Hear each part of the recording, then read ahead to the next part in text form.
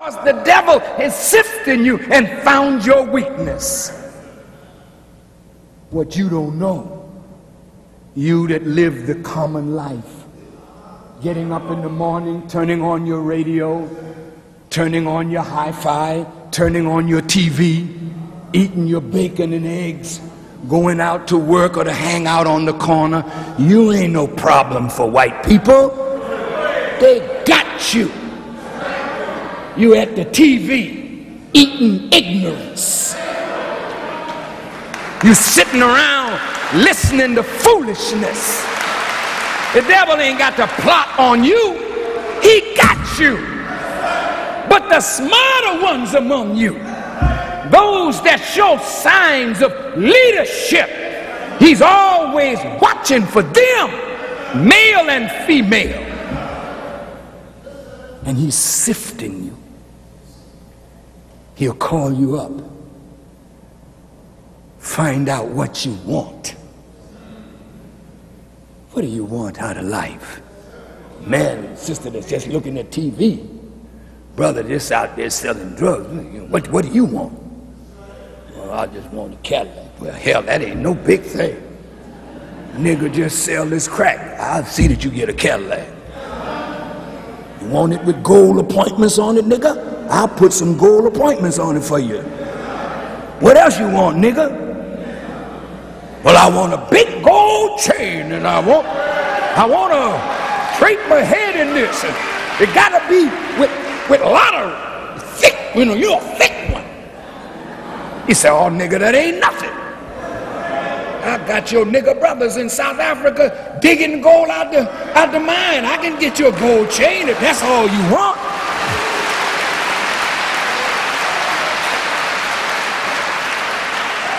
You want money? You want money? I print it every day. I print some just for you, nigga.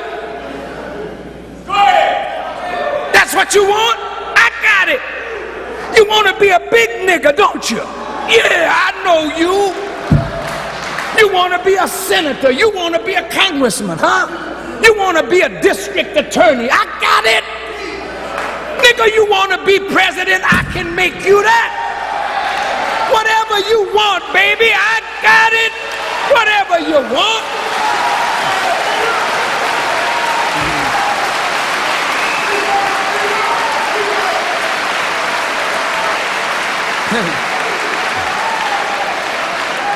But before I give you what you want, you got to give me what I want.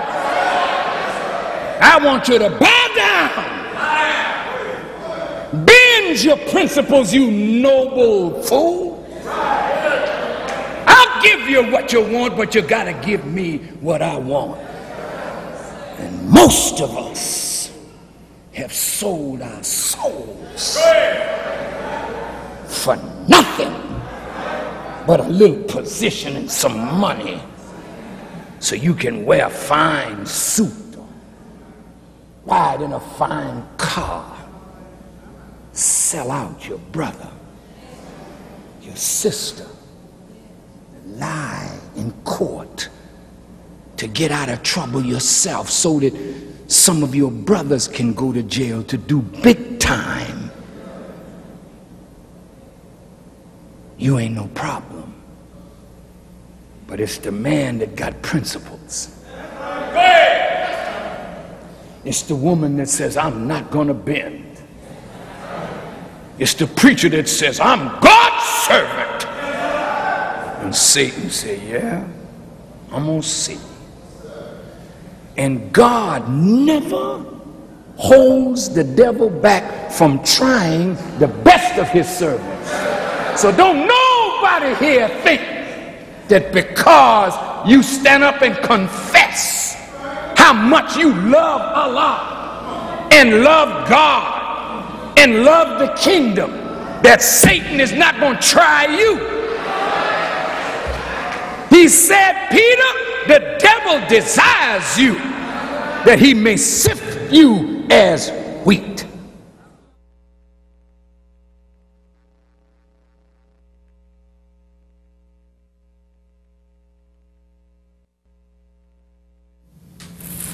Adversity is the mother of creativity.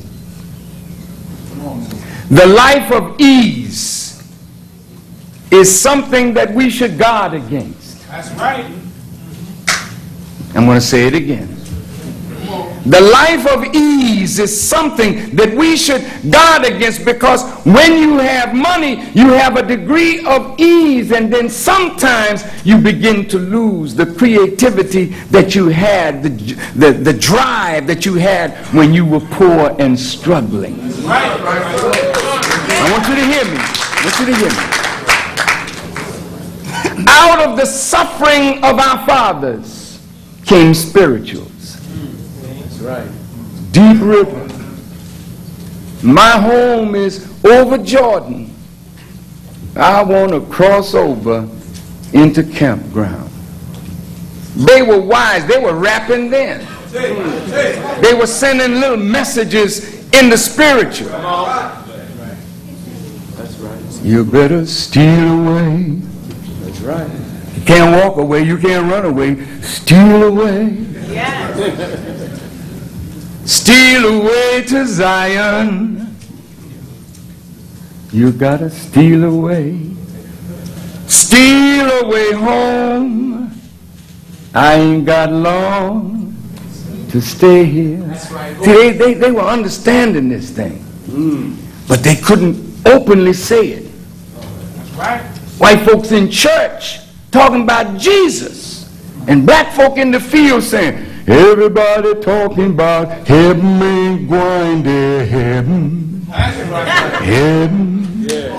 Message. They were rapping. But since the slave master loved to hear us sing, we put a little stuff in the song. Yeah. Adversity became the mother of creativity. Swing low, sweet chariot, coming to carry me home. I want to go home. That's right. You understand? Yes, sir. Out of our suffering came blues. Out of our suffering came jazz. That's right. Out of our suffering came what they call R&B. That's right. Out of our longing for God to deliver us came gospel. Yes, sir. But none of that before we were suffering. That's right. Think over that. And out of the suffering in the ghetto came rap. That's right.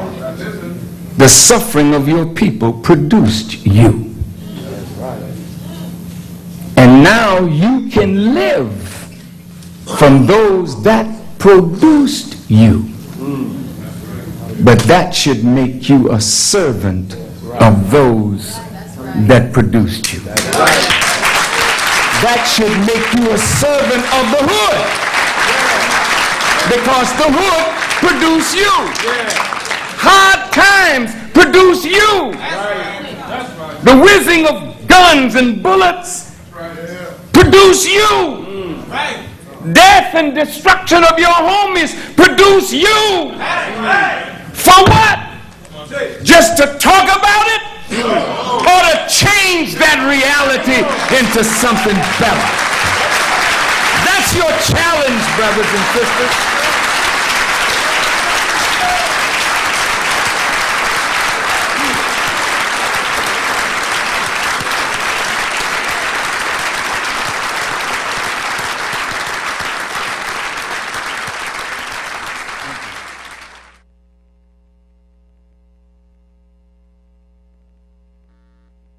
Blackness began to unite our struggle all over the world. Now, many of us may not see the value of language in conveying ideas. But the enemy knows that if you shift your language, you may shift your focus, then he can redivide what had been united. When we saw ourselves as black, not Georgian, not Mississippian, not New Yorkers, We were black folk catching hell in America. But when we saw our brother from Haiti, who was victimized by the French, so he had a French name and a French language, or we saw our brother in Santo Domingo speaking Spanish, we knew he was black and he was our brother, even though he spoke Spanish, another one spoke French, another one spoke Dutch, another one spoke some European language, but our blackness made us one people. 80 million of us in Brazil who speak Portuguese, but we would not let the language or culture of European colonizers divide us one from another. So all Africa was ours. All the Caribbean, Central, South America, the Isles of the Pacific, we saw ourselves not as a minority, but we outnumbered white people. When we thought of ourselves as black people first, we outnumbered them 11 to 1 on our planet. So they became the minority, and we were the majority, uniting for our liberation. Now, Martin is gone, Malcolm gone, Elijah gone, and a shift in language. In this city of Baltimore, there was a television show called Black Star. In New York, there was Black News. There was Black Journal. In every city in America, there was a TV show with the adjective black describing some aspect of that show. But all of a sudden, when the leadership was gone and their ranks confused, and civil rights movement got us integrated into something that was diametrically opposed to what we really need. While we were celebrating being allowed to go into white hotels, white motels, white restaurants, we began losing what we had built as a result of segregation. But not only were we losing economically, we were losing the struggle. Yes, sir. Shifting language. All of a sudden, we recognized, the enemy recognized, when Dr. King was assassinated and 100 cities were set on fire. He said, who led this? Somebody must lead these Negroes for them to burn 100 cities. Who gave the order? And what they recognized was every night on the nightly news, we were watching. And what had happened, we were becoming a nation without ever realizing what constitutes a nation. Ooh. Because nations start with similar attitudes. And out of those attitudes comes a system of belief. And out of that system of belief comes ideology. Then a national community evolves out of that. But what was shaping our attitude? We all had a common attitude toward the government. A common attitude toward racist police, because they were whipping us on television every night. We saw the fire hoses, the dogs. We saw our people being beat down, so we had an automatic attitude toward white people. We knew in the 60s who our enemy was, but today we don't know that anymore.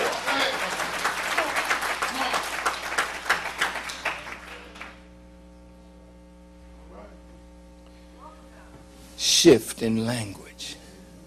They said it's this TV that's uniting these Negroes. Let's see if we can shift this. So Black Journal, a national TV show, became Tony's Journal. And black was dropped. Black Star was dropped. Black News was dropped. Just see the shift now in language. You're not talking black no more. You are the minority, the disadvantaged. Then you became African Americans. Well, when you become an African American, how does that connect you to your African brother in Haiti, or your people in Grenada, or your people in Trinidad, or in Panama? See, the shift in language began to deteriorate the spirit that made us all see ourselves as one dynamic people suffering from a common enemy who inflicted us with a common disease.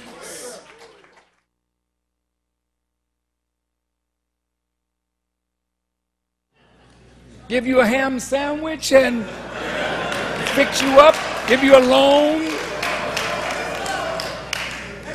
Give you a little loan at the bank and tell you how they really with you. I'm not talking about them. I'm talking about the boys at the top. And that's why the Bible said we war not against flesh and blood, but against principalities and powers and the rulers of the darkness of this world and spiritual wickedness that's up in high places. See, they already know that if they keep you asleep, white supremacy can continue to rule, and they will remain subhuman. You got to listen to what I said. They will remain subhuman. The Bible calls the rulers of this world under the name beasts. 4 great beasts from Revelation and the book of Daniel. Go back and look at it. To call a human a beast means that they have not evolved yet. To become a human being, they stopped at the level of a beast, starting in the Genesis as a snake.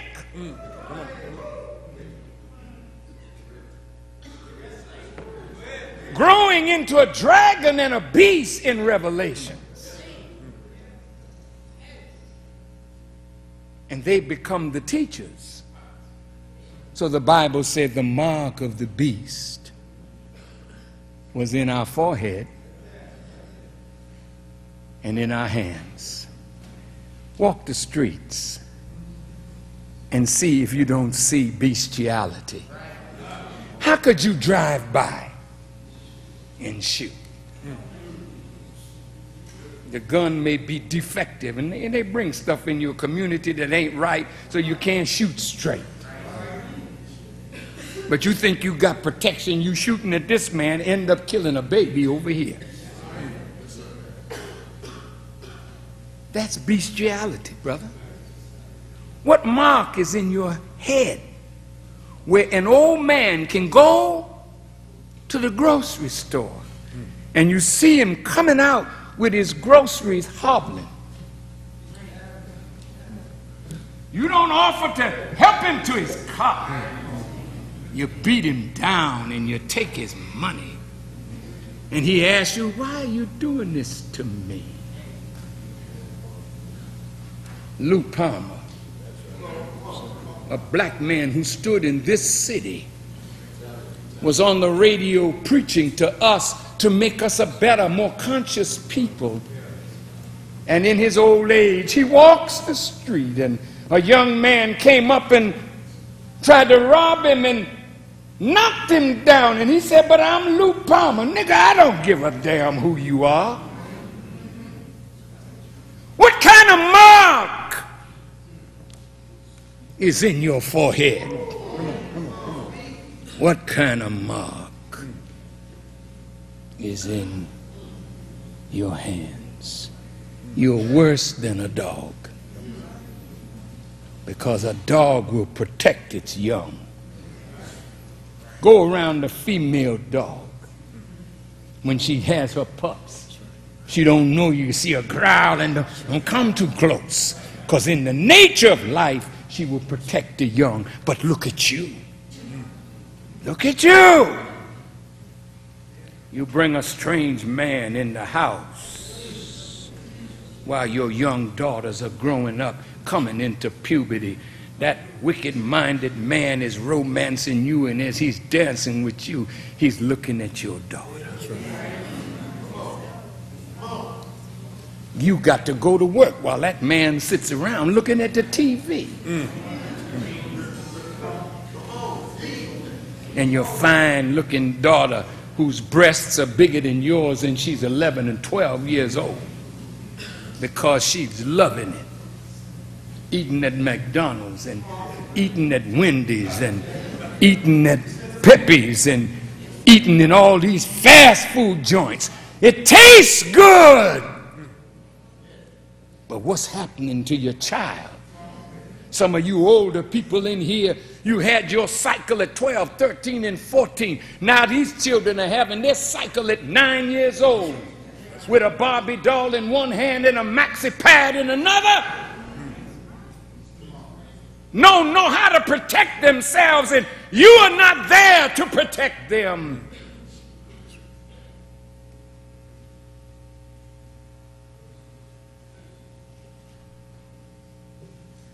Most of our women have been abused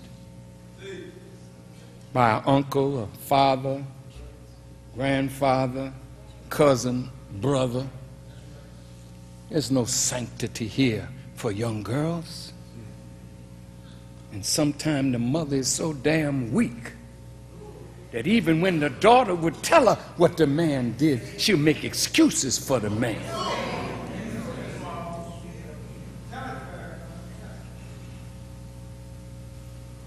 You've lost your sense of protection. And the man don't give a damn about protecting you no more. He don't have it in him no more. He's become a beast in human form. Or what the Honorable Elijah Muhammad called a savage that has lost the knowledge of himself and is living the life of a beast.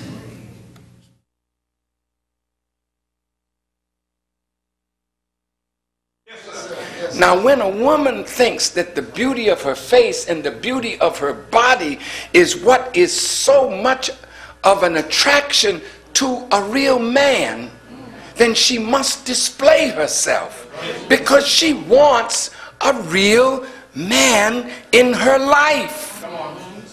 Nothing wrong with that desire, sister. That's a good desire to want a real man in your life, but you got to know what a real man is.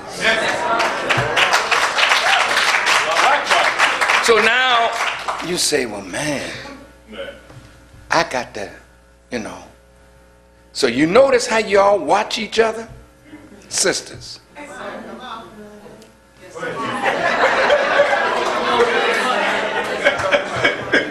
You see a woman walking. The man didn't spot her first. You did. And she's so tight. And her stuff is so wrong right.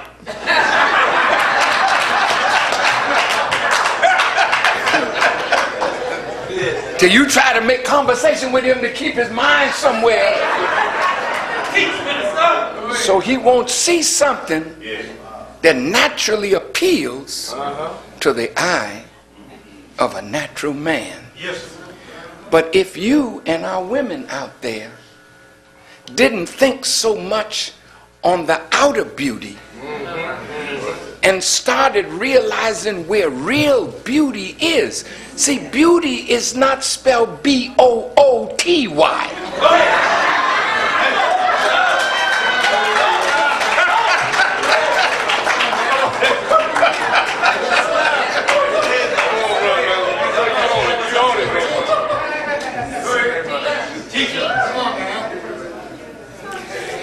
And so when you get it all twisted, then you think that's booty is beauty. So you don't work to cultivate the real beauty that is a woman. And when God created woman, he knew what he was doing. He gave her all of that all right. These are her adornments. That's what the Quran calls your breasts. We don't have them, except you want some.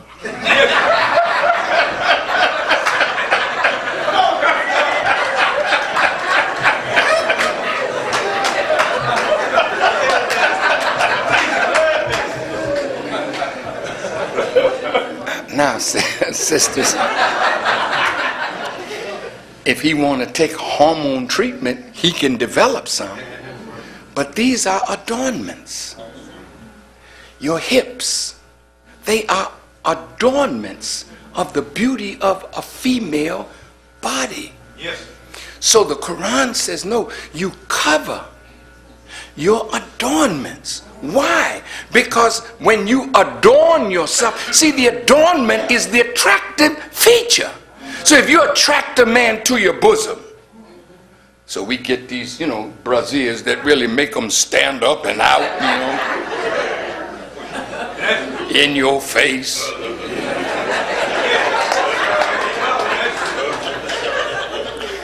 Is this subject DJ?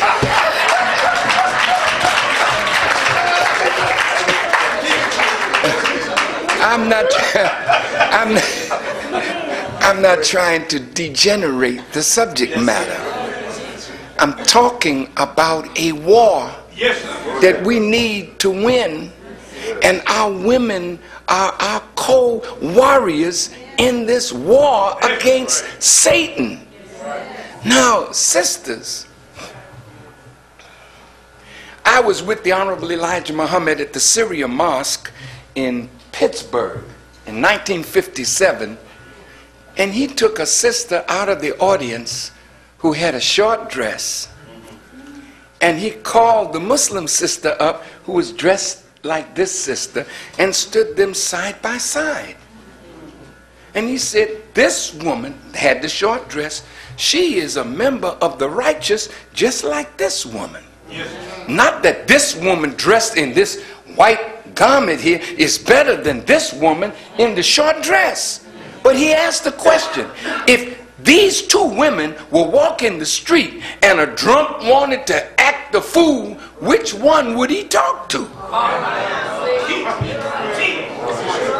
Would he talk to this one in a long dress? He ain't seeing nothing but the beauty of her face, and here come one showing him the beauty of her body. He ain't talking to the woman that's covered. He's looking at that woman, oh, and he drunk, and he could do it sober. Hey, baby, man, you sure look good to me. See, and that feeds a silly woman's ego, because you look good to him for him to destroy you. You're too precious for that.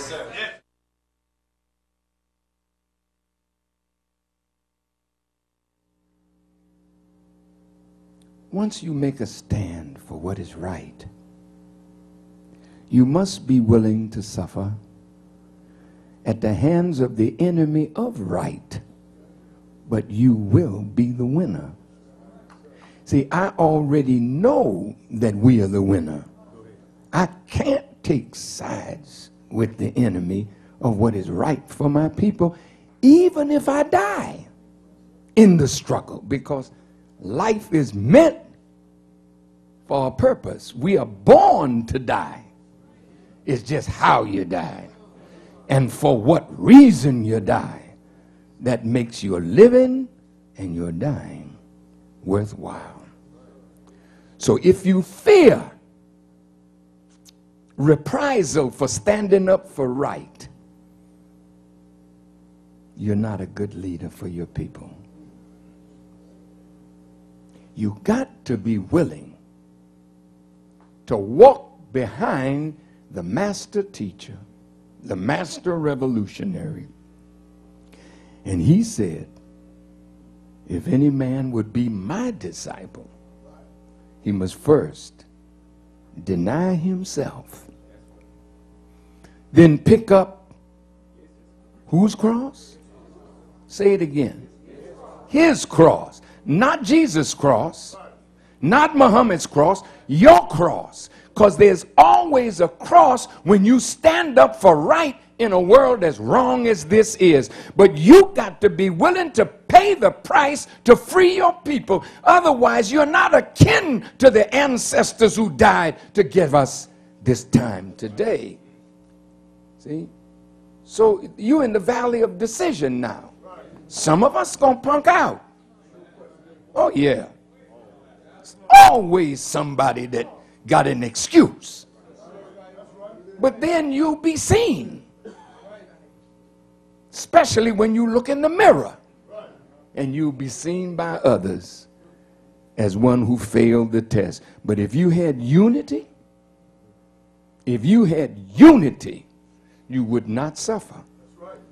And believe me, we stand up for what is right together, they'll bow down. And if they can make you afraid, then you bow down. But when you are in unity, you'll see fear come into them. And you get your way. Now here's the consequence of step number 2. See, what rap has done, or hip-hop has done, it has put us in a light where now we are killing each other and the enemy is planning to kill us all. I'm going to say it again. We are actually living in the valley of the shadow of death. Now, if we keep killing each other with our beefs, we're operating on such a low level that you're going to smoke your brother over some little beef, and here God has come to put you on top, and you are killing the people of God, and you don't think there's a consequence for that? And what is the consequence? The Bible says that those who did not want to follow Moses and Aaron and rebelled against their guidance, they were bitten by fiery serpents. And right now the enemy in all these armories has built up weapons, armored personnel carriers. Please listen. They're changing the highways now, particularly around urban centers, so that tanks can roll. The same thing you see in Israel among the Palestinians, where they have nothing but helicopter gunships, jet planes, high-powered weapons against people with nothing. So the enemy has given us a chance to get a little weapon, and we're killing each other with it. But soon he's coming, and soon he'll be killing us wholesale. We can stop it, but if we continue on this path of promoting the killing of one another, then God himself will chastise us with a chastisement that was never seen in the annals of the history of prophets. Now, you either will come up right, or you will answer with your life. I'm not talking just to be talking. I know it's on the way. And if you open your eyes, you can see the enemy already. He don't care nothing about you marching in Jenna. He done put the boy back in jail to show you he don't care nothing about what you do. It's getting to the point where it's either throwdown time, and you are the one to wake your people up and unite them, and God will defend and protect us, but we're going to have to be willing to pay the price that every oppressed people pay when they really want to be free. Damn it, and that's the question. Do you really want to be free? Or do you want to leave another generation to still fight the same enemy that we are fighting today, that our fathers fought yesterday and our grandfathers fought the year before? We cannot afford to lose another generation hoping that white folk are going to treat us better.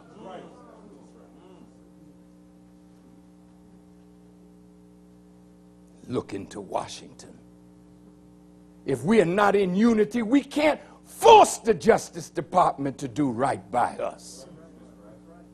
So we're going to have to unite and be willing to pay the price to be free.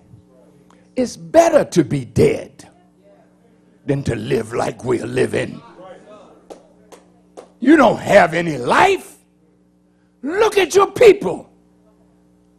Beautiful young black girl in West Virginia.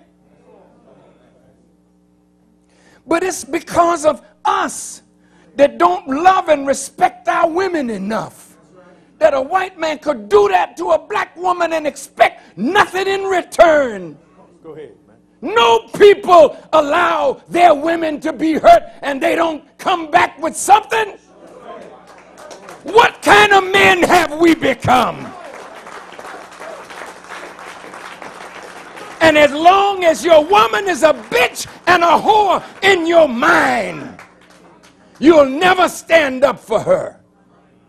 And if you won't stand up for her and the children that she produces for us, it is better that we be dead. And soon you will be. We got to stand up.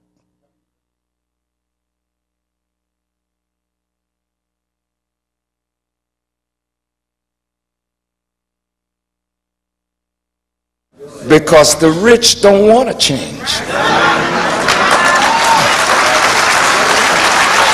The rich like things exactly as they are, so that the rich can continue to get richer on the backs of the poor. No, no, no. No. I registered today. Go ahead.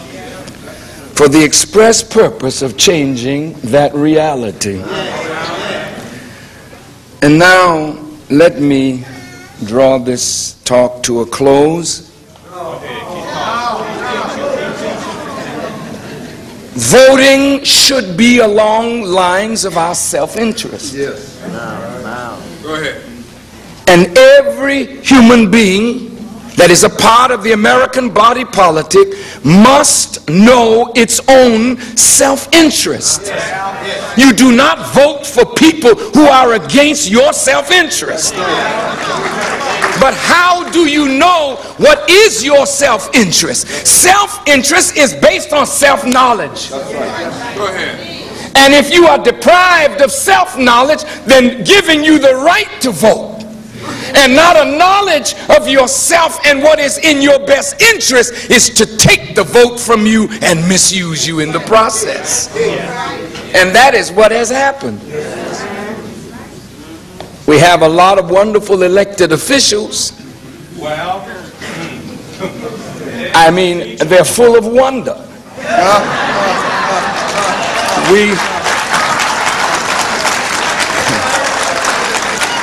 Sometimes we wonder what they're doing.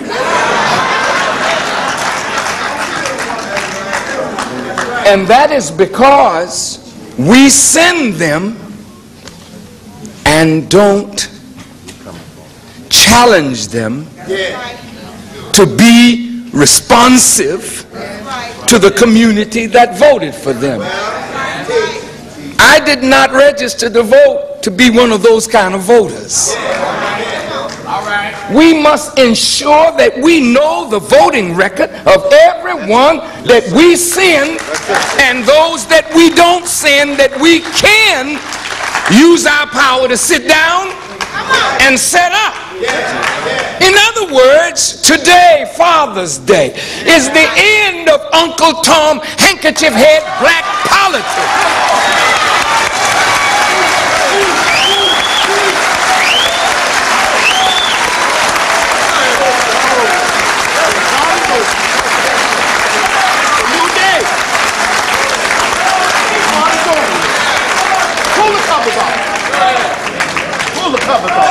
So once we know that you don't vote your self-interest, your community interest, then we know what to do with you.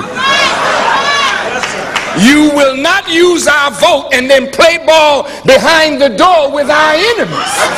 You will not do that anymore. Now, you know, there was a recent article in Newsweek magazine called The Browning of America. I don't think it had anything to do with an X-Lax commercial, but I rather think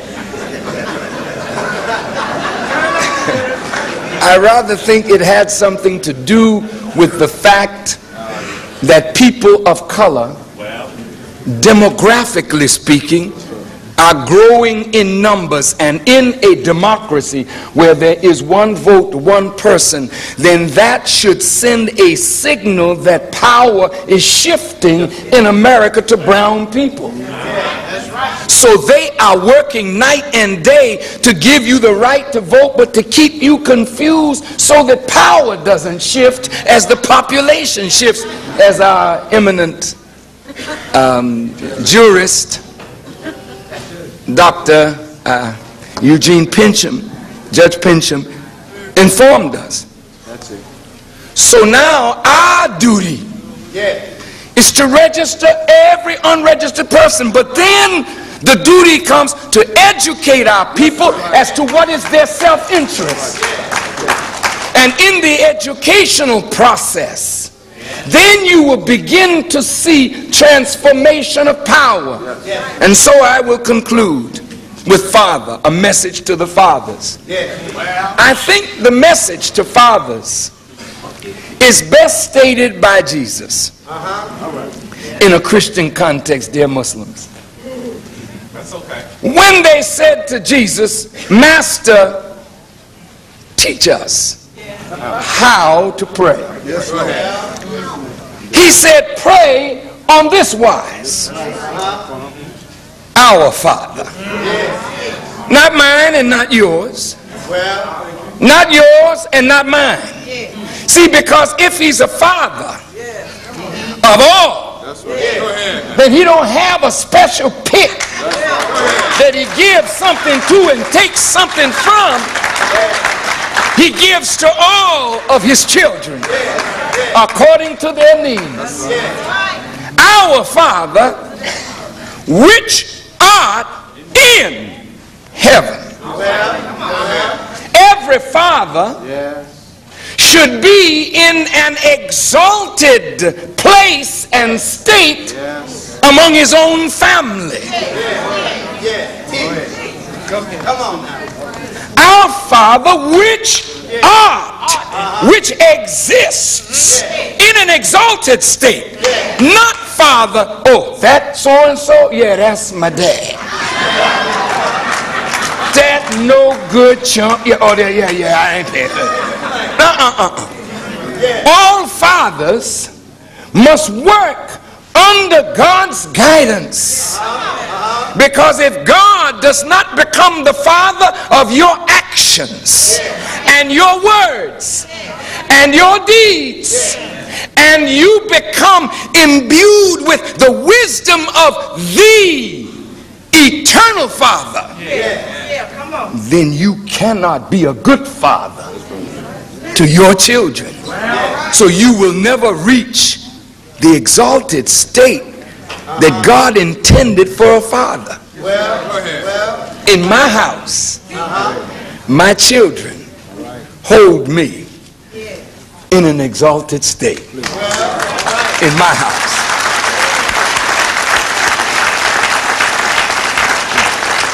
Hallowed be thy name. Hallowed means that your name, Father, should be sacred in your house.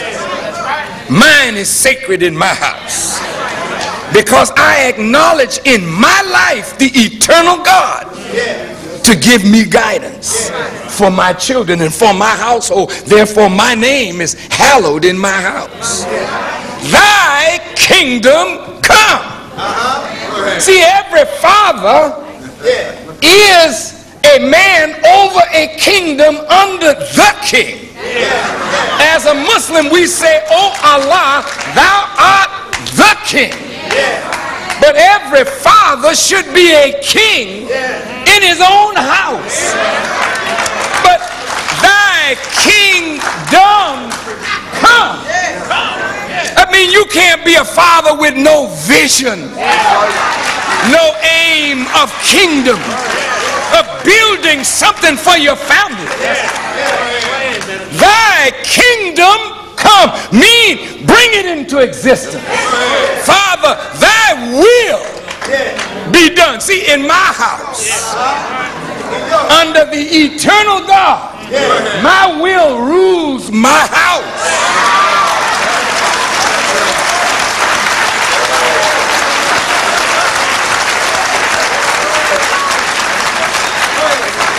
You say, Farrakhan, what do you mean by that? Come on. I mean, as long as my will is thy will, then God's will is preeminent in my home. Make it plain. Thy will be done. Where? On earth, in my house, in your house, in our houses, even as it is in heaven. Give us this day our daily bread. See, every father has to provide on a daily basis the daily bread for his family, which is their prayer. And lead us not into temptation. See, when a father is not really on his job, when he doesn't provide and protect and secure his family, he's helping to lead the children to be tempted by what's outside.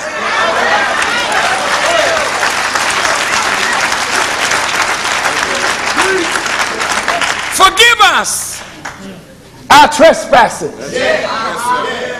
as we forgive those who trespass against us. Every father has to teach in his home that the siblings have to learn how to be forgiving to one another as we seek forgiveness from God for our trespasses. For thine is the kingdom, the power, and the glory forever.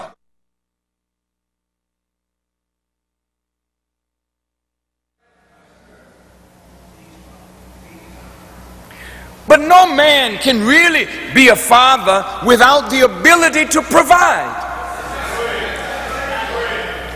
But even though we didn't have a lot of money, we had a lot of life experience in a hostile environment.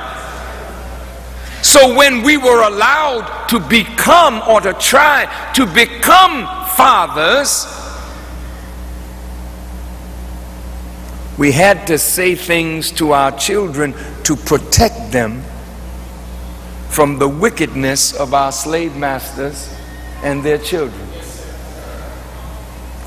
The old parents had discipline. They lived in poor environs, but they somehow had a cohesion that we don't have today. We could always go to grandma's knee while grandpa was in the field, and grandma always had some wise saying to tell us. She didn't have book learning. She didn't know anything about a BS or BA or MS or MA. She just had life experience and mother wit, and whatever she had, she would give us counsel and guidance. And long after grandma is gone, think back on grandma and look at the wise sayings. When grandpa would come in from the field, ma would have the kettle on, the biscuits, you could smell them. House filled with the aroma of food. You remember?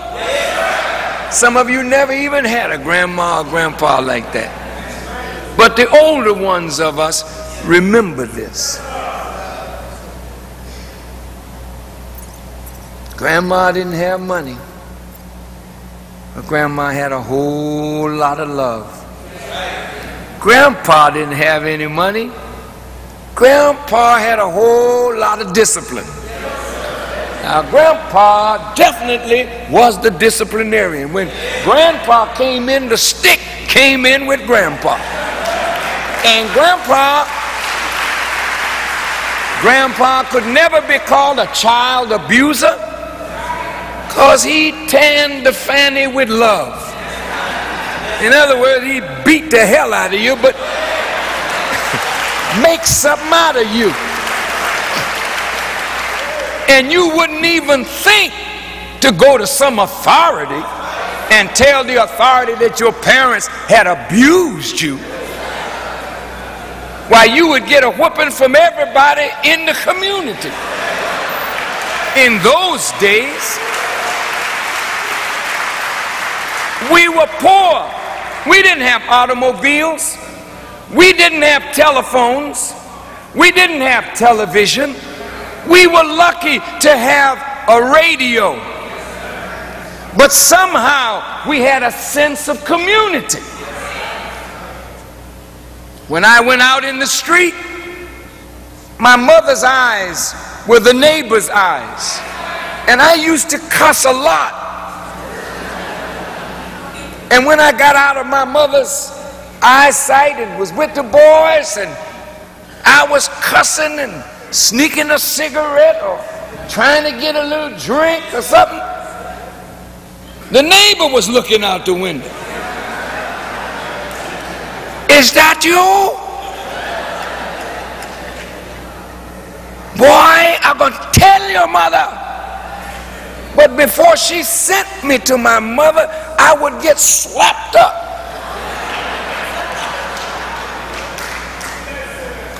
Then when I got home, it was hell to tell the priest, man. I needed somebody to give me last rites. So you had to be careful how you acted at home, and you had to be careful how you acted abroad.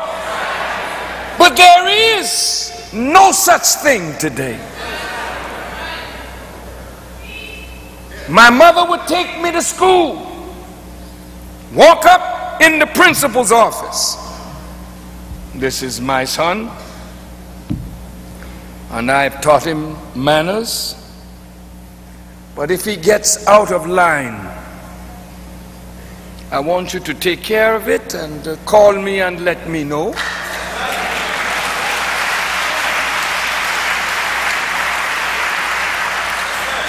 And I will take care of it again.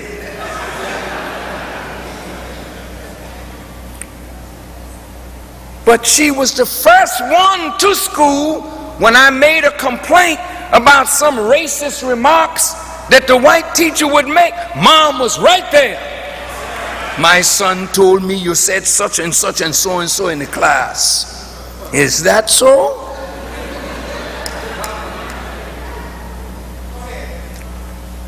I didn't have a father.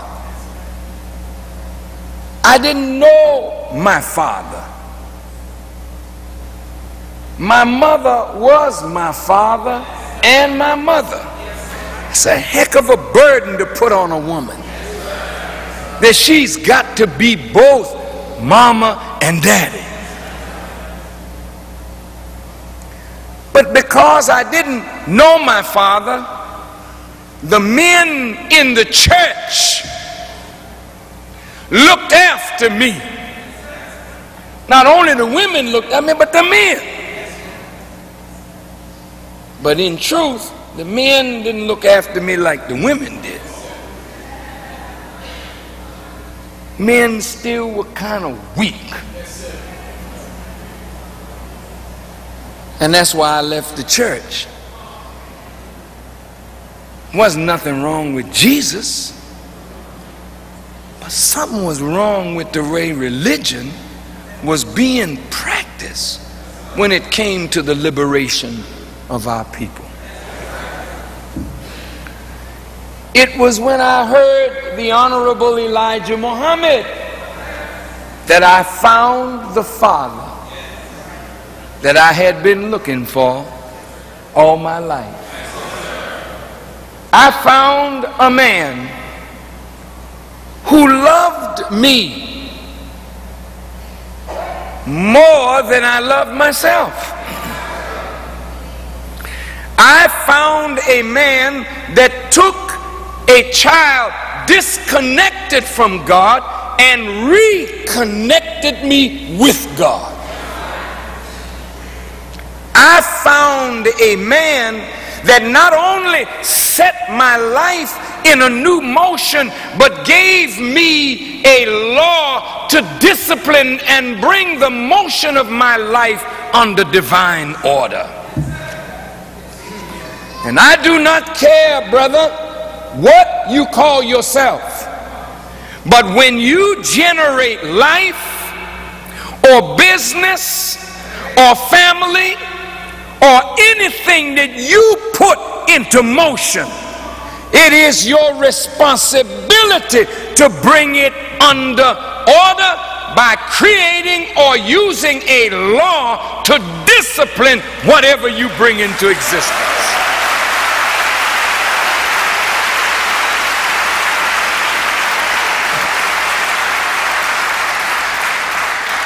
Elijah Muhammad loved us, and therefore love was the generating power that furthered my life.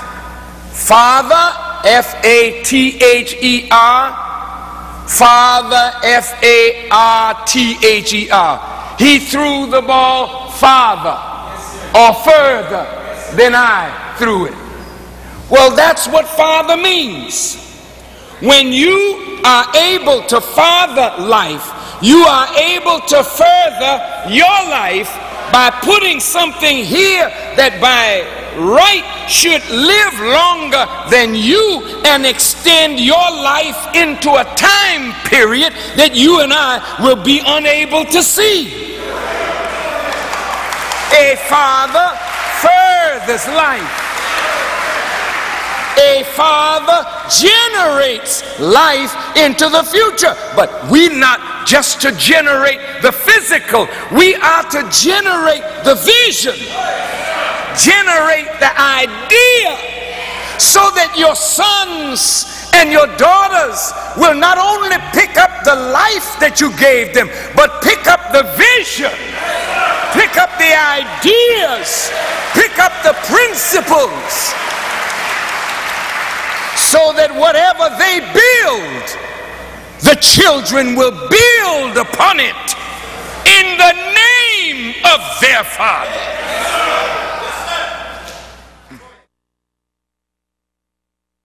Lead us on the right path.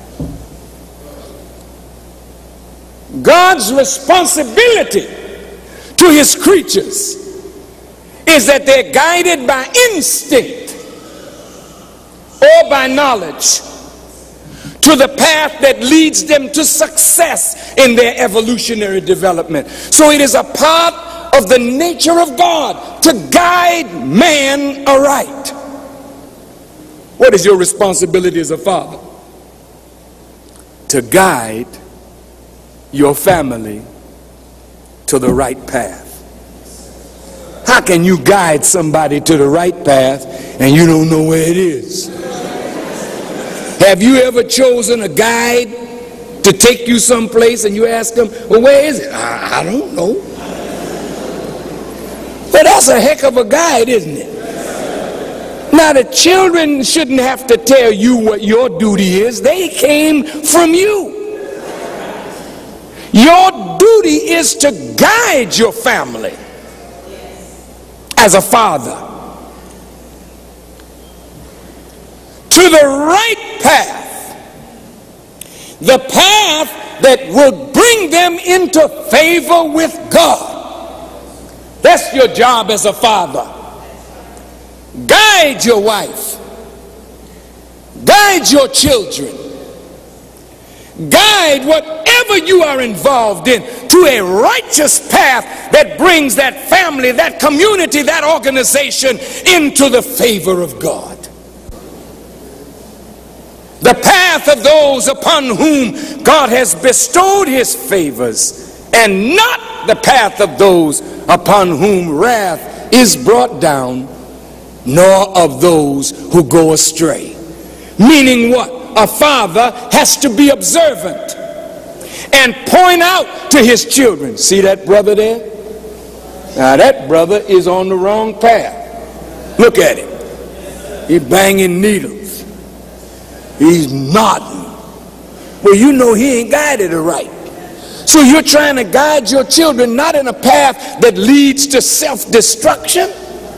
You got to know those who go astray and keep your family from the path of those that go astray to earn the wrath of God. That's your duty as a father, but it's also your duty as a mother. Now that's the oft-repeated prayer of the Muslims. Now look, there's no prophet, sage, or wise man that I've read in the Bible or Holy Quran that referred to God under the name Father. The only one that ever said that was who? Jesus. Now Jesus had a father, boy. How do you know he had a good father? I mean, that's not to take anything away from his mother. She was great, wasn't she? But she didn't make Jesus. She made a body. She made a flesh form. She taught him and nurtured him. But there was another force, another power that operated on Jesus that he called Father. And that power that operated on Jesus nurtured him. Look, didn't make life easy for him. See, a father is not necessarily supposed to make life easy for you. Some of you think that a good father is he who showers you with everything you want. That's the worst kind of father you could have. But you never had no father like that, because your father couldn't give you hardly nothing. So in that sense, you ain't had a bad father. He couldn't give you the things that you wanted. Look at the way God nurtured Jesus. He gave him tools, and then he allowed him to be tested by Satan. He didn't say, don't test him, he's mine. He said, put it on him, Satan. Go ahead, lay it on him. Now, which one of you fathers knowingly would lay on your children a test to prove your child's acceptance of your discipline and your training? See, most fathers don't think like that. But where Jesus was concerned, God thought like that. Here's a man that was nurtured from a child, and then he goes all the way up to sit at the right hand, according to the Bible, of his father. Then the father loves him so he said, this is my beloved son in whom I am well pleased. How many fathers can actually say that? You know, I got a son and in him I'm well pleased. But God said that of Jesus, right? This is my son. I'm well pleased with him. Why are you pleased with him? Because he's so obedient. He don't say my will. He says God's will. Every father loves an obedient child. The child that catches the most hell with a good father is a rebellious child. Even with a good mother, the thing that you work hardest with is when you got a child that you can't tell nothing. Do they try your patience or what? Try your love or what? Sometimes you just get to the point where you just give up. Say, the heck with this, gone. And whatever you get, that's what you earn. Get out of here. You know what's lacking in most fathers and most mothers? You're very weak. And a weak mother and a weak father can never produce a strong child. I'm going to say it again because, you know, wait. I want you to listen to me good, because see, a father, in order to guide the child, there has to be a rod and a staff. Wait, I'm going to go over that again. You tell all your children, I want you to get down on your knees, say your prayers before you go to bed. Now be good. I want you to say the 23rd Psalm. Thy rod and thy staff, they comfort me.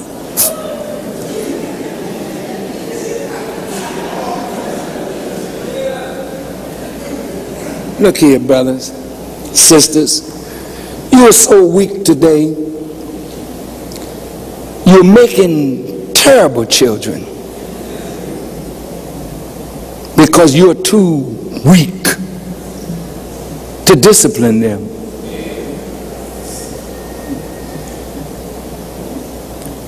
You say you love your children, you're a liar. You love yourself. And you want your children to love you, but you don't want to act like a real parent. You think there's something wrong with busting your child's behind. And if somebody else busts your child's butt, who told you? You ain't got no bit hitting on my child.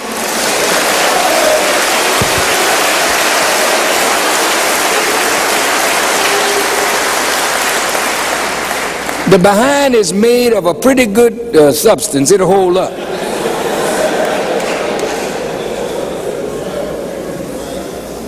A behind will hold up. Try it.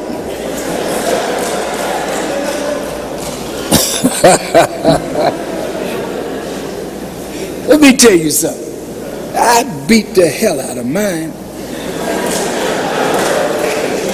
My mother didn't spare no rod where I was concerned. I was scared of that woman.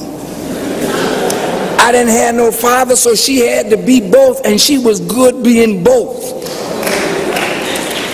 She stepped in, and I mean, I'm talking about a woman that didn't take no foolishness.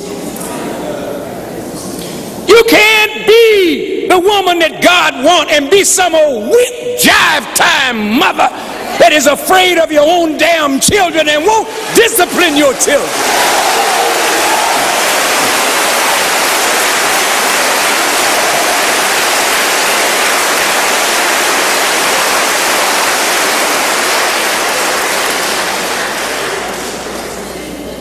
You're the teacher, woman.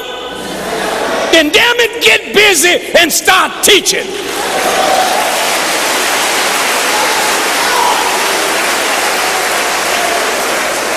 But how can they know except they have a teacher? And many of you are so ignorant, nobody has taught you. So you don't really know how to teach your own children. And you refuse to get in a class where you can be taught. You know how to paint your face and your lips and make yourself sweet upper and lower. But I'll be damned if you know what to do for a child and what to do for a man. You don't know and you refuse to be taught.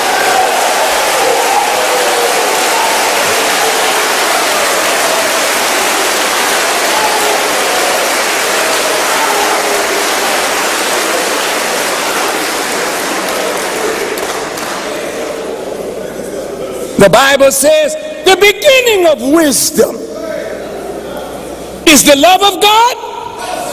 What is the beginning of wisdom. It is the fear of God.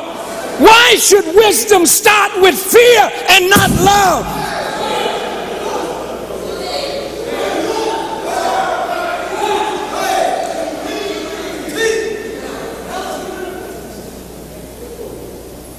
See, love is not as constant as fear.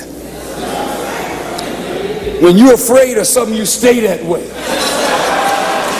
When you love something, you love it today, don't love it tomorrow. But what you're afraid of, damn it, you're afraid of it today, afraid of it tomorrow, afraid of it the next day.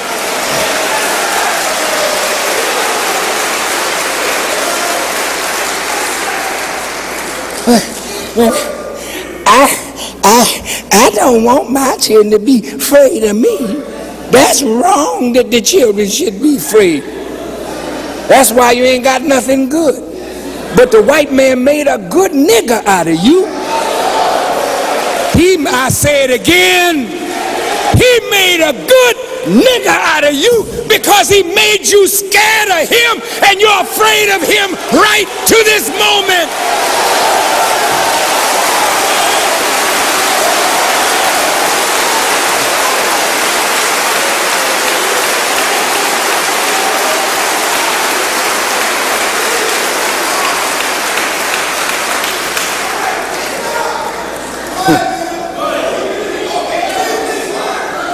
We have it in our lessons. He put fear in them when they were little babies. Why do they fear now that they're big men? Because he taught them to eat the wrong kind of food. It is only when fear is present that you can train a child. Not when love is present, but when fear is present. These so-called masters of training can train a lion to act like a pussycat. Train a big elephant to sit around and roll around on the damn ball.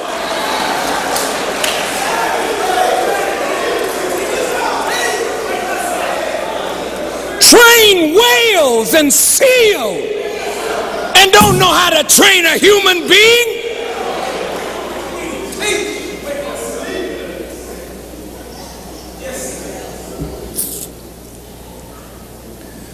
Excuse me. Let me tell you something.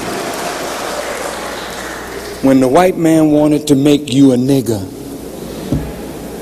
he knew he had to put fear in you for him. And after he made us afraid, he could train us to be his boys. And right now you are afraid to disobey him. You don't care nothing about God. Because your God is the white man. Most of you are like that. If you're not like that, son, you come into the world at a different time and got a different idea in your head because somebody been teaching you. But the majority of our people, they're scared. Scared to think like men. Scared to walk like a man. Scared to want to take control like a man. The only person you can beat is your woman. And now she's losing fear and beating the hell out of you.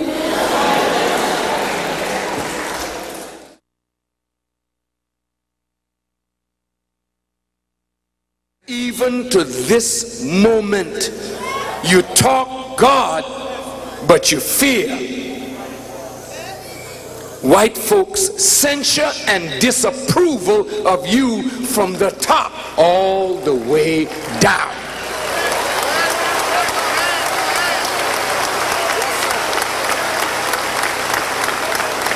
It is not white people. It is your fear, your inordinate fear of them that keeps you bound. How dare you, 30 years or more in your independence, still bowing to the queen?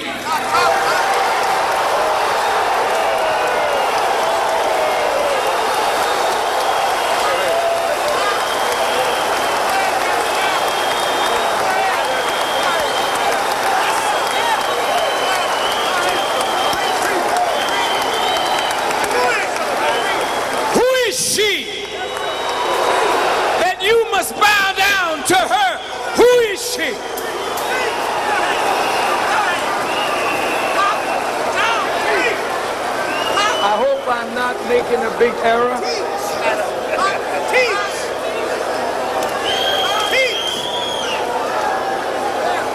You still got a master. She's on your money. Her image is everywhere to remind you, don't get too uppity, Mr. Nigger. You're still my slave.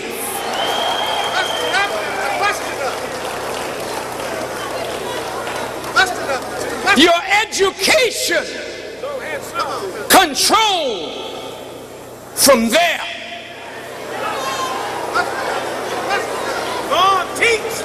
Even religion has to be taught a certain way, otherwise you're not accepted. See, the Rastafari got a free black mind, and that's why they don't like Rasta.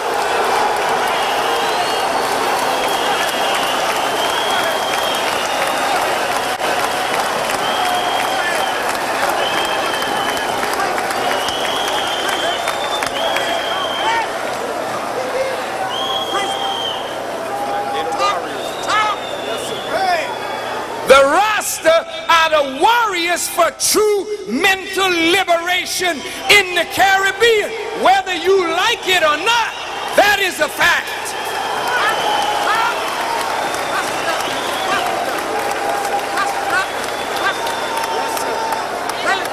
I don't wear my natty dread, but my natty dread is in my tongue.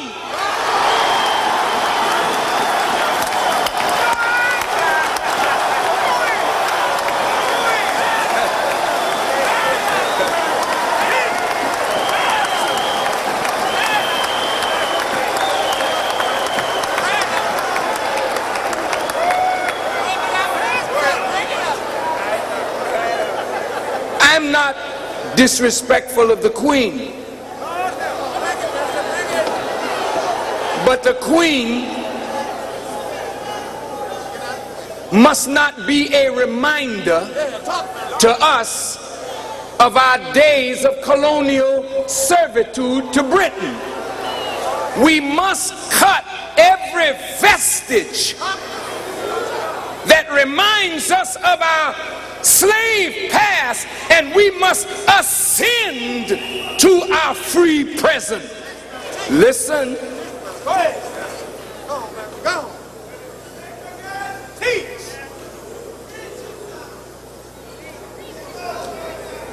When we were enslaved under Europeans, the black man had to be destroyed. Sisters, I want you to understand the degree of destruction to the black male. And brothers, I want you to understand why it is that even in the economy of the islands, you still don't wield the economic power, even though you are the majority.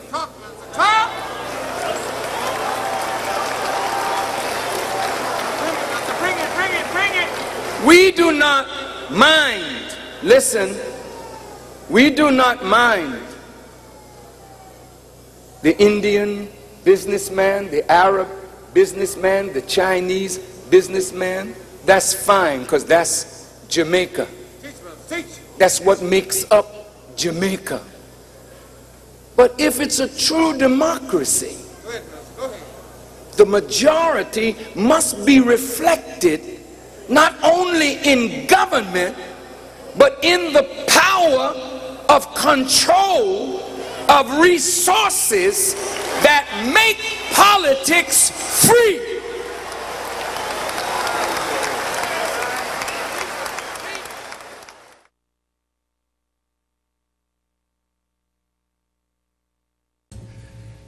Whether you believe it or not,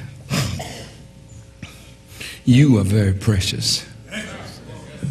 in the sight of Allah. You don't think that much of yourself. But Allah sees in you what He created in you that is good for the world.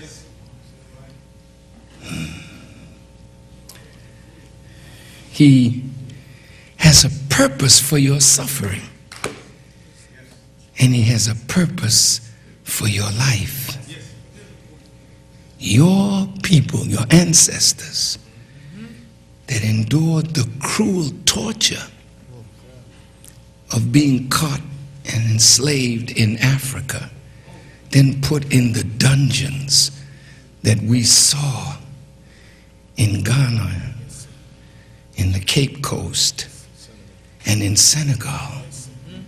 If you just walk in those dungeons where our fathers were packed, you can feel the anguish of our ancestors, brothers. And then to pack them in the holds of ships like sardines in a can, urinating and defecating on themselves, disease spreading, and they dying in their filth. And then some, rather than come to America to be made slaves, jump into the ocean to be eaten by sharks. And the strongest of the strong survived the Middle Passage, only to come to America or the Caribbean and to be stripped of what made you who and what you are. All of you are Muslims. Wait. All of you are born in the nature of submission to the will of God. You can call yourself whatever you want to call you. God says you are the righteous. You are born to submit your will to do the will of God. And when our fathers were brought here, many of them were Muslims. They understood Arabic. They knew their Quran. They loved Islam and the Prophet Muhammad, peace be upon him. And the enemy who had fought them in the Crusades and lost, and knew that these Muslims ruled the world from the 7th to the 11th century, and they did not want Islam in this new territory. So they had to strip us of our names, our language, our culture, our religion, our God, our history. And they mated us and took the children away from the parents so that we could grow up having eyes but not being able to see, having ears but not being able to hear, having a tongue, not being able to speak your language. So you grew up in America blind, deaf, and dumb to who you are. And the Quran says, surely the vilest of beasts are the deaf and the dumb. So putting us in that condition and in that position was to ensure that we would forever be their tools and their slaves. It was forbidden for you to know who you are. Nobody was allowed to teach you what would connect you again to your father and your culture, your religion and your God and yourself. So all your life you have been admiring the Caucasian and hating yourself. So why is God angry with you? Because in the 60s you traded Negro to see yourself as a black man, no matter what the color of your skin was. And that appellation of black connected you to people of color all over the earth. And then you knew that you were not the minority. You were in fact the majority of the people on the earth. Now check this out. Then you started calling each other brother. That was only done in some religious circles. But now when we met each other in the 60s, how you doing, brother? There was a sense of connection. We were getting so connected that when you saw the suffering of your brothers in Alabama, you felt it in Chicago. We felt it in New York and in Newark and in Cleveland and in Los Angeles and in Houston, because we were being connected through a word that gave us a nervous system that made us a one body of people. But the enemy saw that.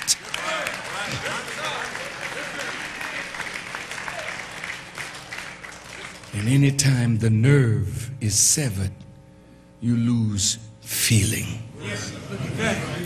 How could you, brother, go to an elderly woman, snatch her pocketbook, beat her down? How could we go in Rosa Parks' house and beat that woman down? How could we meet Lou Palmer and beat him down in the street? And when he said, "Look, son, I'm Lou Palmer. I don't give a F who you are." What kind of coldness have come over you that the life of your own flesh and blood means nothing? So every time you kill a black man that God intends to save, you are increasing God's anger with you. Now this is a warning, and I'm gonna put it out and do with it what you want. He said, because you loved the shedding of blood, he would give you your own blood to drink, and you will be drunk with your own blood as with sweet wine. Now you look over in Palestine, you see the Palestinians with their AK-47s. Right? Yes, sir. They come out in the street and they shoot their weapons in the air. But the Israelis are not dealing with AK-47s. They got helicopter gunships and jet planes. And they have these guided bombs and rockets from drones. And nobody flying, but somebody with a computer is sending rockets to kill leadership. Just 2 nights ago, they dropped a 500-pound bomb on a house that they say some insurgents they thought were in the house. And they say they killed 5, but one of the Arabs that was left alive, he said 14 were killed, most of them children. Here's a man that's so cowardly, he's not going to go knock on the door to find the insurgent. He's going to stay in the air and drop a 500-pound bomb. See, these are cowardly people, man. But theirs is coming, and so is yours, unless you make a right decision. Surely man is in loss by the time.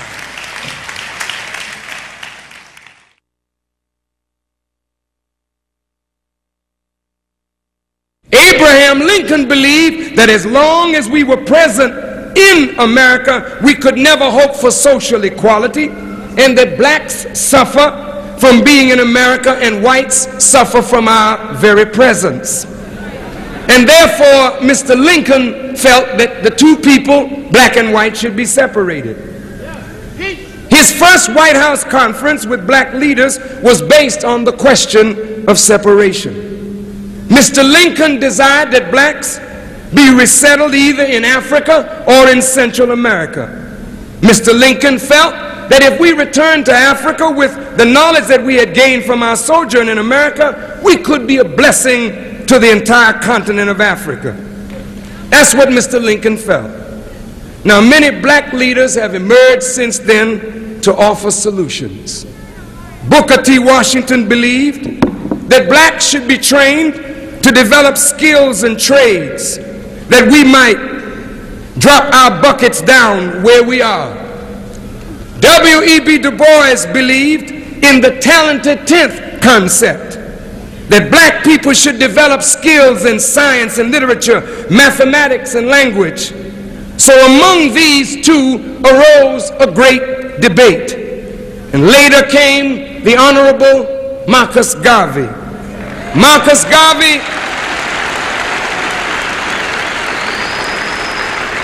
Garvey developed the strongest mass movement of black people in our history, and his cry was Africa for the Africans at home and abroad. Mr. Garvey desired to see blacks return to Africa. Then came the Honorable Elijah Muhammad, my leader, teacher, and guide, who advocated that blacks should be separated in a state or territory of our own, either here or elsewhere, and that America should take care of us in that separate state or territory for the next 20 to 25 years until we were able to go for ourselves. Now, since we have reached the time in history that we must make an exodus, brothers and sisters, it is important that we know what kind of exodus we must make. We have got to come out of the values, the norms, the ways. That's not hate. But you just must not be a carbon copy of your slave master anymore. In order to be respected, you must be yourself. Listen.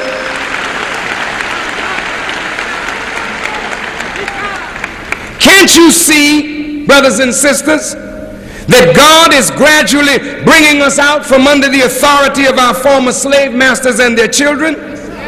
This is manifested in our babies' unwillingness to go along with their teachers of education, religion, politics, and law.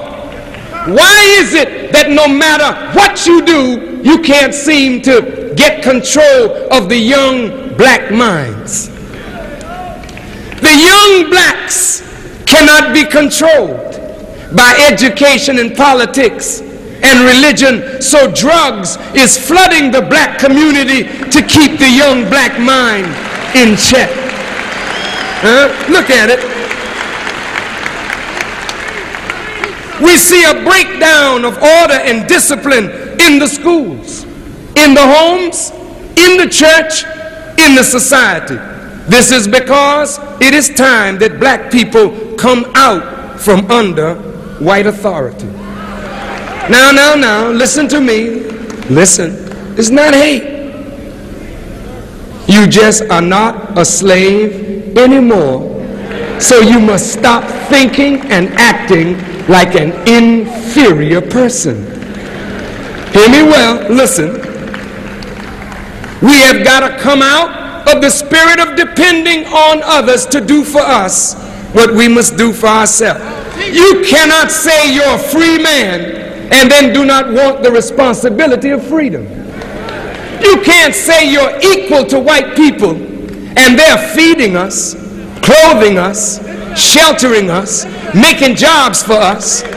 You can't go around saying to them, you white people don't give us a good image on the television. I don't like the way you portray us. You should be recognizing that they are not going to portray you. You must portray yourself in a better light. That's your responsibility and not theirs.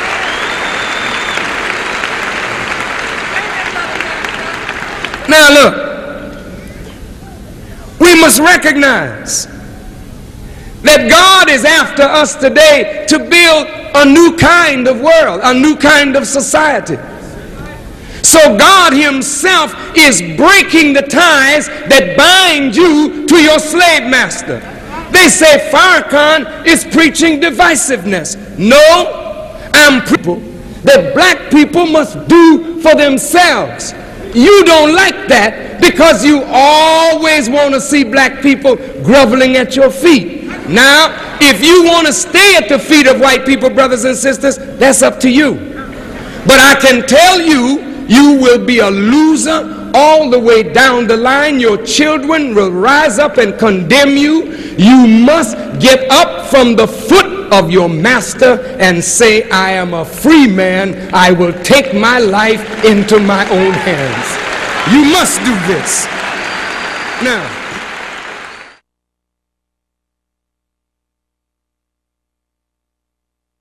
we're the only ones who really, in my opinion, from the very beginning of the idea of reparations, are the ones who ought to be addressed. I'm talking about African Americans. We can't even seemingly move that out of the Congress. No, I don't think it might have been in committee, but never got out of. Right, it's in committee. And they haven't, right, it's in Tanya's committee. He's the chairman of the judiciary. America does not wish to discuss repair of black people. Members of the Jewish community who became rich and powerful over what was done to us, they don't want to talk about repair.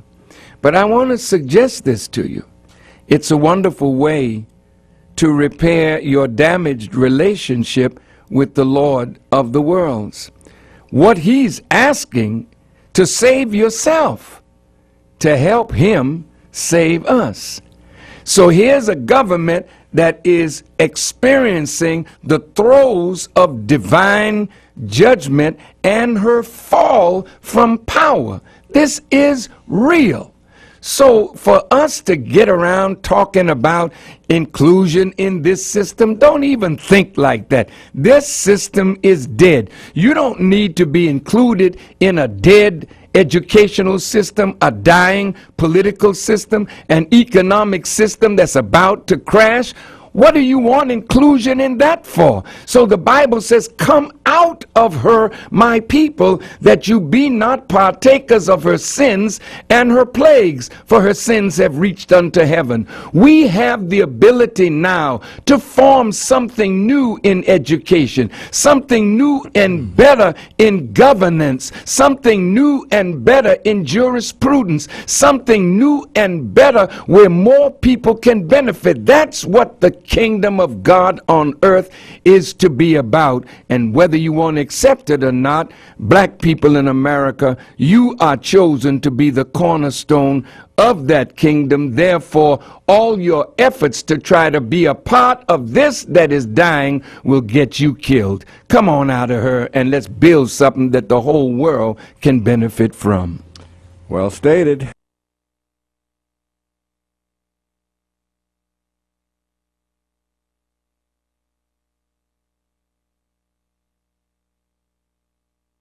What was wrong with the elders?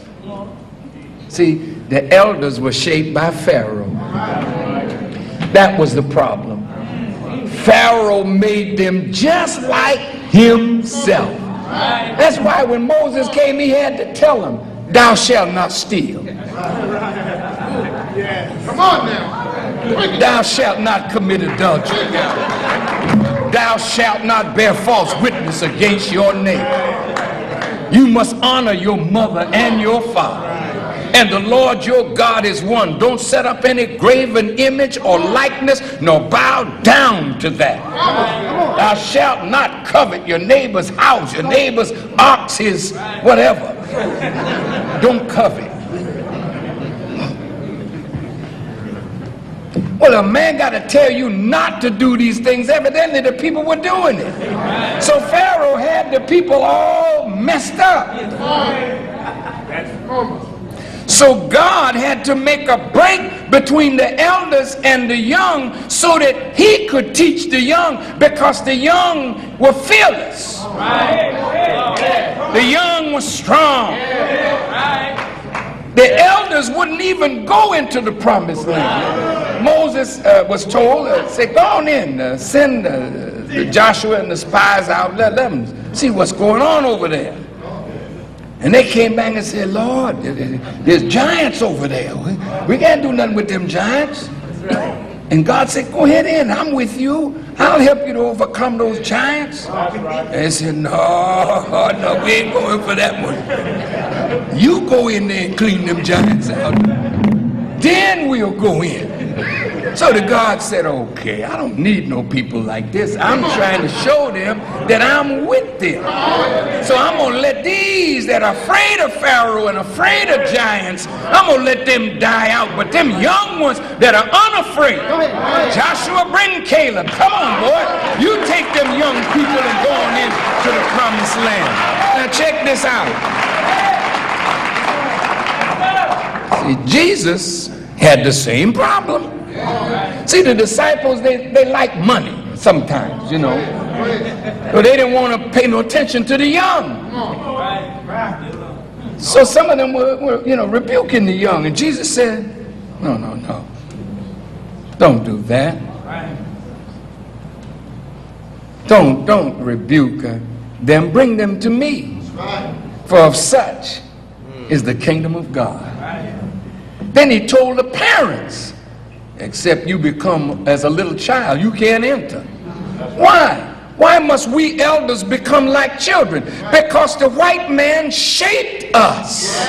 And he didn't shape us for liberation. He shaped us for service to him perpetually. And in order to break that cycle in the church, we got to come out of the mind that the slave master made. And that's why Paul said, be ye not conformed to this world, but be ye transformed by what? The renewal of your mind. So a nigger in the church and a nigger in the mosque and a nigger in the synagogue is a nigger right on. So we don't want to be Negroes, niggers, and colored people. We want to be what God created us to be. I don't mean to be raw like that.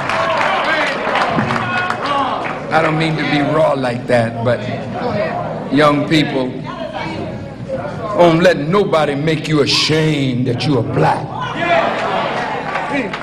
When you wake up in the morning, you see your beautiful black face, look in that mirror and say, not mirror, mirror on the wall, you're the prettiest of them all. And say, mirror, mirror on the wall, I'm black and I'll be standing tall.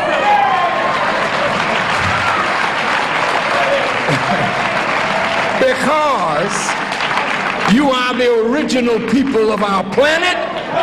You got to know that. You got to believe that. Now, based on that belief, you get an attitude.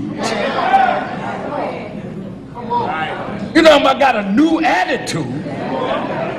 I don't mean the way you fix your hair or the way you droop your pants. A new attitude means a new orientation of mind, that whatever I sit down to do, I can master this. How dare you tell me I can't master mathematics when I am mathematics? When you see Michael Jordan coming down the floor, what's this? you see that brother pass through the other brother's leg, and it's done so majestically, and then they rise and fly in the air and then dump. That ain't nothing but mathematics, brother.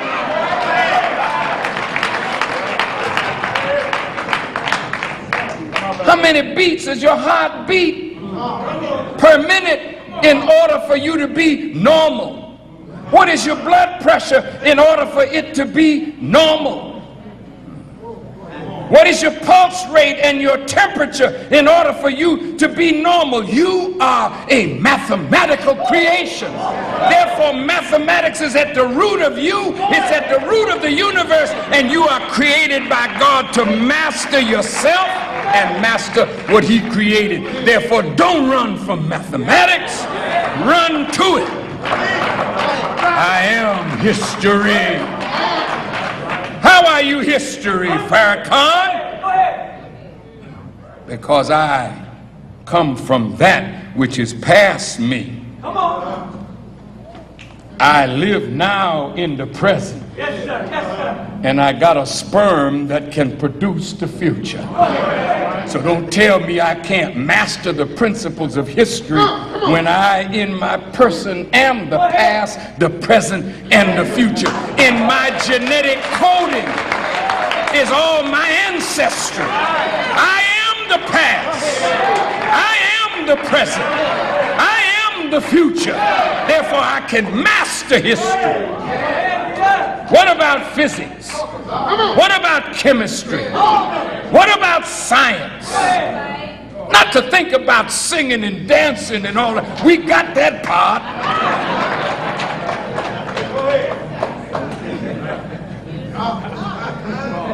And you do that so well. It's the other part we need to get now, because your father was a builder of civilization. And you can't sit around here in these crazy looking houses in Harlem. Come on, stop fucking house. Come on. And look at them. I'm glad to have one of them, if I had one. But I believe we could build something better. I believe if the creative juices started flowing, we could build something better than this. But we have to own it first, then tear it down. And put our own creativity in architectural design to work. Oh, the future is great for you. Yes, sir. Future is great. Let me conclude by saying to our young people, look,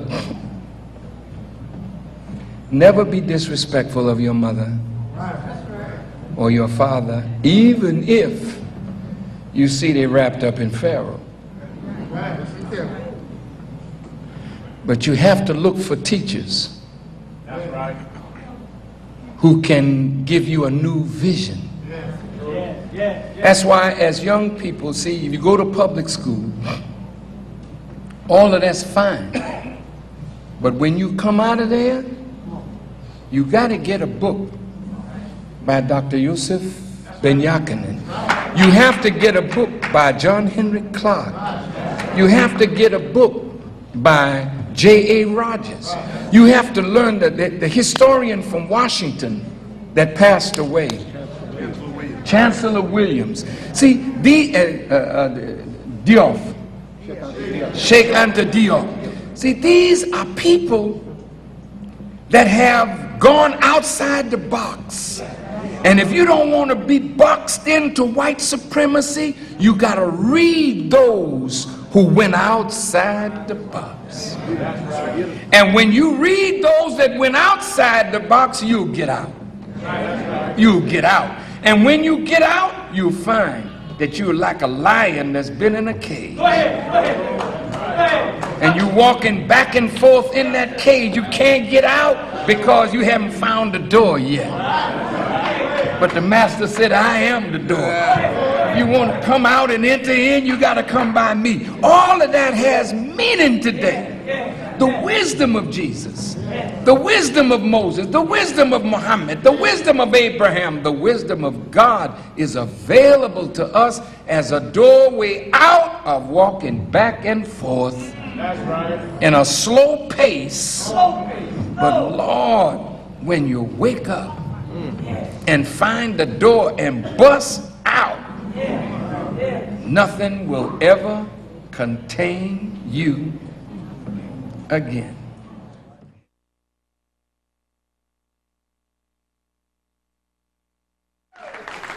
This is no little lightweight city. No, sir. You not no little lightweight group of black people. That's for sure. You're powerful. Sir. You just don't know yourself. You want to get in touch with the God of yourself and realize that we together can make things happen. We can't sit at home and wait for a mystery God. No, no. Will you sit up home and wait for a mystery God to bring you bread? How many of you believe that God is real? Very good. Now you sit home tonight, hungry, saying, God, I know you're real. Lord, send me some bread. I know you're able, Lord. Send me some bread. Lord, I know you never left your servants alone. Send me some bread. Lord, all the ancient ones prayed to you and you didn't leave them without bread. Lord, give me this day my daily bread. You keep sitting there praying. See, will the bread come down? You'll be a starved, emaciated, praying fool. And they will bury you in a praying position looking for bread. Rigor mortis will set in and you'll be in the casket. Honorable Elijah Muhammad said no, emphatically no. We don't believe in no mystery God. Whatever we want to happen, we will it, we go to work on it, we produce it, we make it happen. Be. And it is in the beginning was the word. That's what we've got to do as a people. Any sister in here who's worth anything, she don't see a fine-looking man of substance and say, I wish, I hope, I pray. She wishes, she hopes, she prays, and she go to work.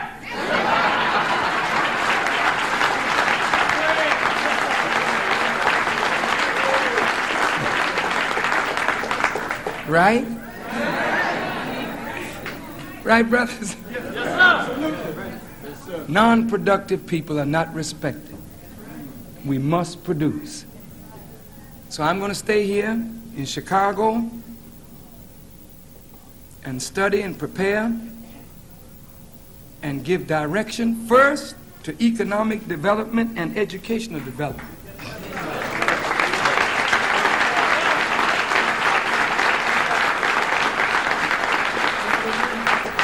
Reagan opened the door. Believe me. You don't think that Reverend Jackson and I are going to be together? Are you kidding? We together now. Don't you know? All the people that attacked me, we together. Because we don't have any place to go.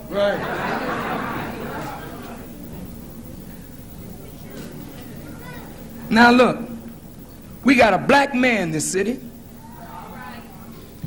We're not in control of the city council, but we got some good men there. That's for sure. We need to take advantage of this and become what? Productive. Right. We don't want a community filled with crime. No, sir. We can't thrive with a crime community. Right. Can we? No, sir. We can't thrive with a dope-filled community, can we? No, sir. We must end crime and end dope. We can do it. And we must put our young people to work with real money and substance in their hand. Our young people are powerful. They need to be shown how to take over their community. Not talk about turf, take it over. Own the turf. Run the turf.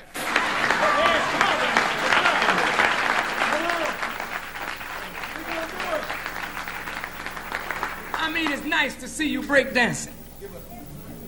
I mean, you learn how to contort, you know.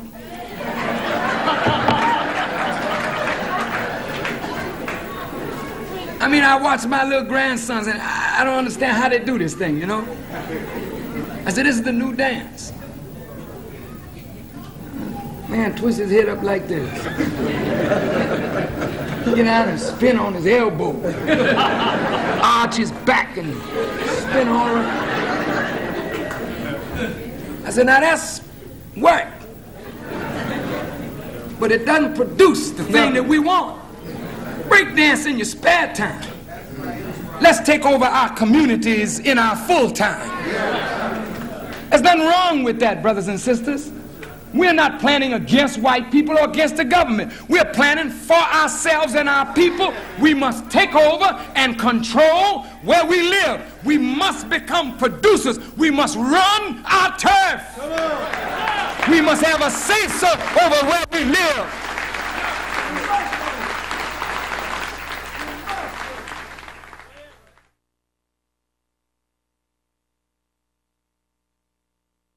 You go in any white neighborhood,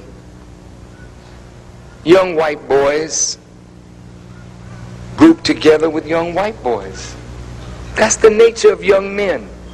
And young men are impressed with physical exploits. So in white neighborhoods, city councils have all kinds of playgrounds for them. Basketball league, junior baseball league, police athletic leagues. You work off your aggressions, you see, in sports and they turn the aggression into something healthy. In the black community, man, we ain't got no playgrounds. The brothers are playing on lots. They clean the garbage away and put a little basketball net up and, you know, that's pitiful. So those that don't get involved in that and don't get involved in boxing, they still got that macho thing as little young men.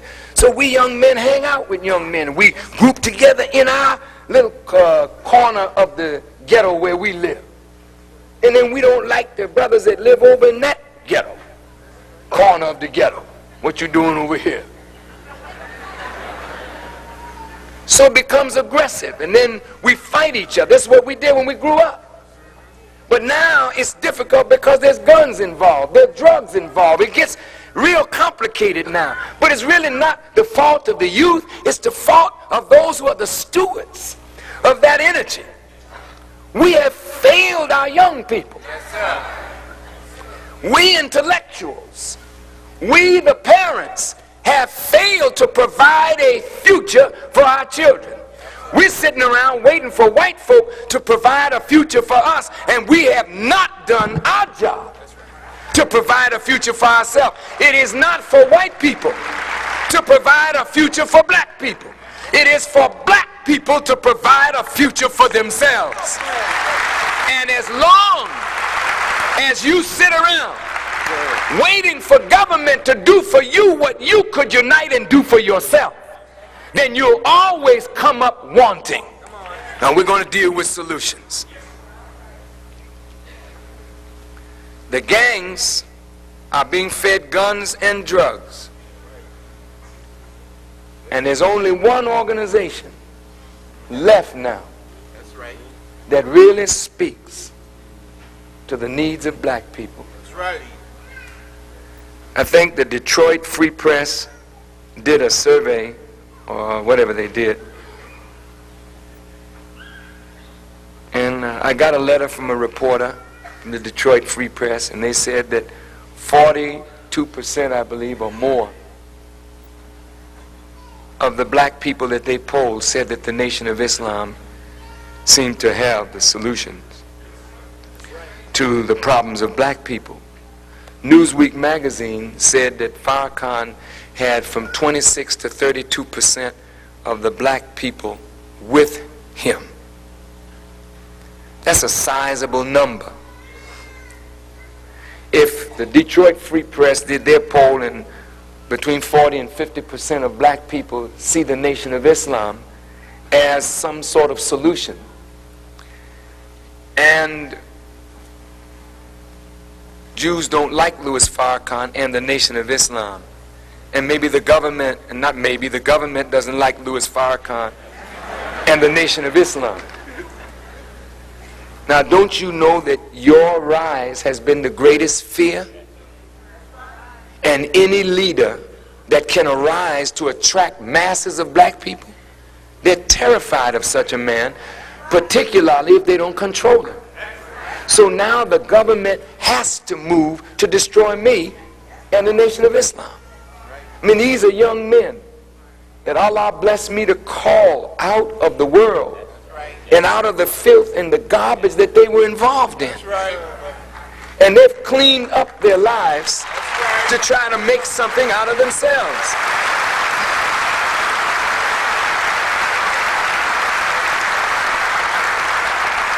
Imagine 1 million like this. Imagine 2 million like this. Imagine 5 million like this. You understand? Now when you begin to think numbers, you think like white people who are in power.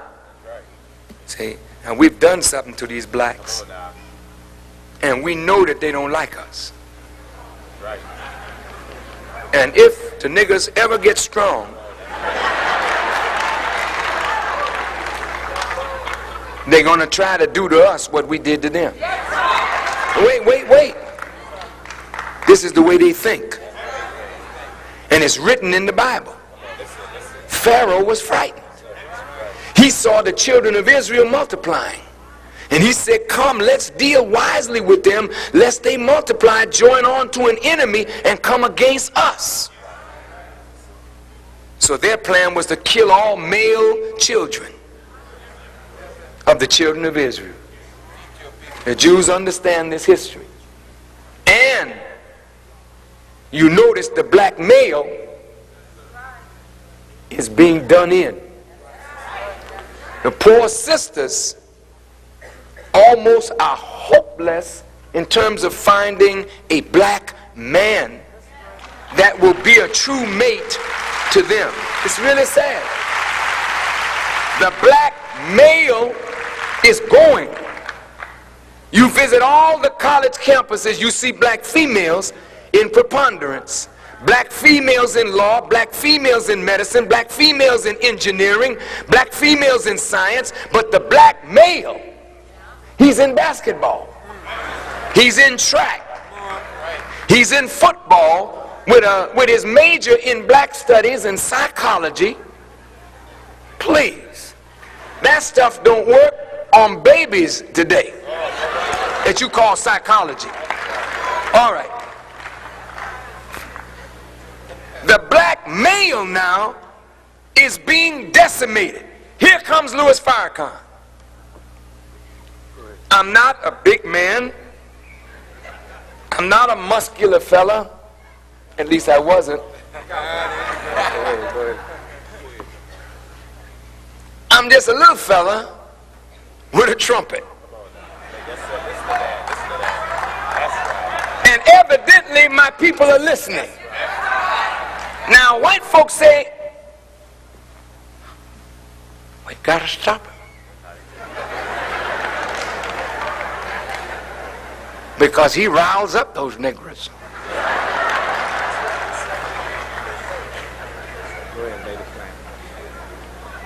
So how are you going to stop me?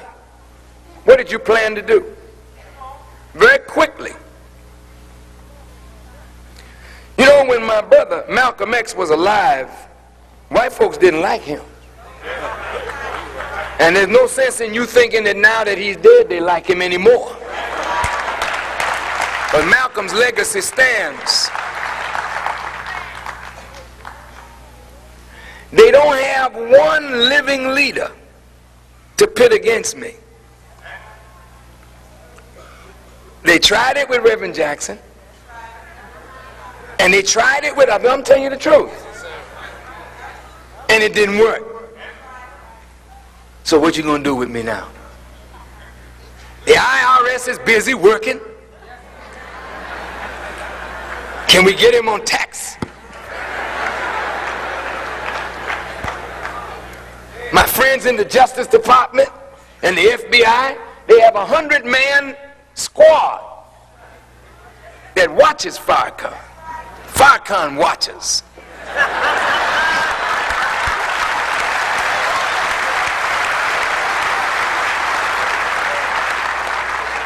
There's a scripture in the Bible, they wanted to take Jesus, but they feared the people. That's right. You wise. But see, black folk know that I'm just about the last one that they got. That's right. And black folk know that the government don't like me. And if I just fall and hit my toe, they're going to blame the government for it. That's right. That's right. And only God knows what's going to happen after that. But even if they don't rise, I'm telling you straight up, when Bush comes against me, God will move on Bush. Watch what I tell you. When the government, when y'all get tired of hearing me, and you think that you got power to destroy me, then come on and watch my God tear your behind to pieces.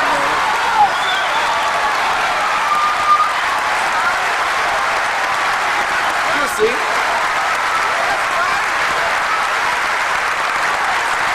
You can't be in America like this without a God. And I'm not talking about your God, I'm talking about my God. That's right. Just like the Jews could talk about the God of Israel, I'm talking about the God of the Nation of Islam. And he's not no spook, he's not no spirit, he's a real live man. But he got power over everything. Now you mess with us and see. We don't carry no weapons. We don't need no weapons. God is our rock. He's a living God, a real God. The God that the scripture said would come in the last day. He's walking with us. He's present among us. He's backing me up.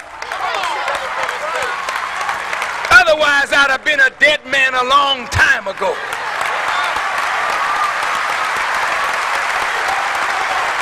You say, Farrakhan, are you threatening us? Yes, I'm threatening you.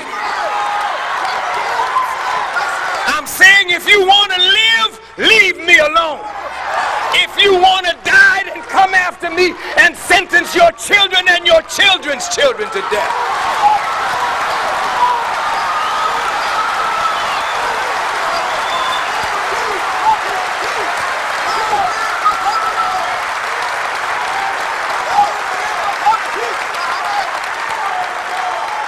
You kill your last prophet. You won't kill this one. Say, you're a prophet, I'm more than a prophet. A prophet can't handle this work. This work is too big for prophets. This is a work for God. This is the day of the Messiah. This is when God is not to come. He's present in human beings, working through human beings for the benefit of human beings. And I'm one of those human beings in whom God is alive and active and working.